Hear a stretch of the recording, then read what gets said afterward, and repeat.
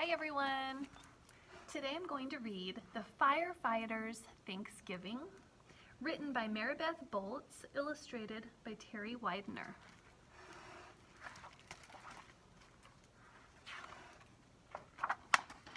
The Firefighters Thanksgiving.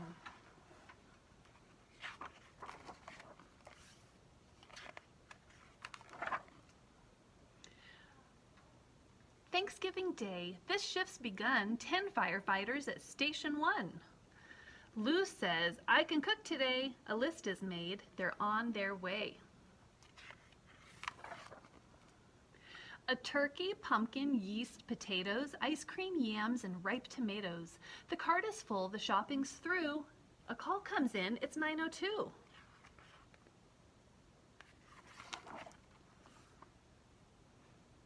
Getting into the fire truck. They have to stop what they're doing. Sooty, smoky, back to the store. They help mop ice cream from the floor. They split the tab, then peel and clean. A call comes in. It's 12:15.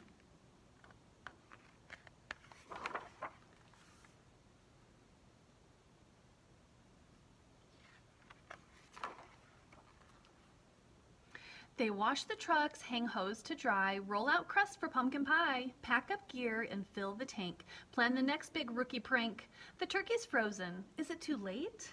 A call comes in. It's 2:08.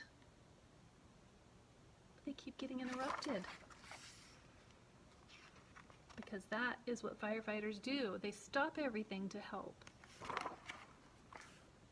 They check equipment, fix a tire, record the details, They check equipment, fix a tire, record the details of the fire, put potatoes on to boil, refuel the trucks and change the oil, throw out pie crust, start again. A call comes in. It's 4:10.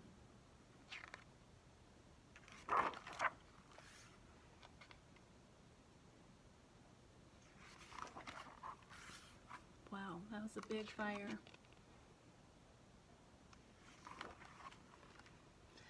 Lou is hurt. Firefighters worry. To the hospital in a hurry. The meal forgotten. Some pace, some pray. They get the news. He'll be okay.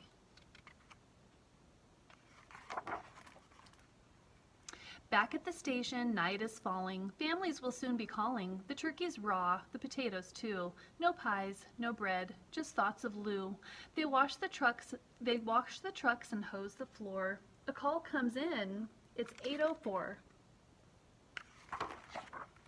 There they go again. They must be tired. While they fight fires, a feast is spread. Turkey, stuffing, pies, and bread. A note is on the table too. From thankful us to helpful you. Happy Thanksgiving. That was nice. Oh, and they brought some to Lou in the hospital. The end. I hope you guys like the story. You have a good day. Bye.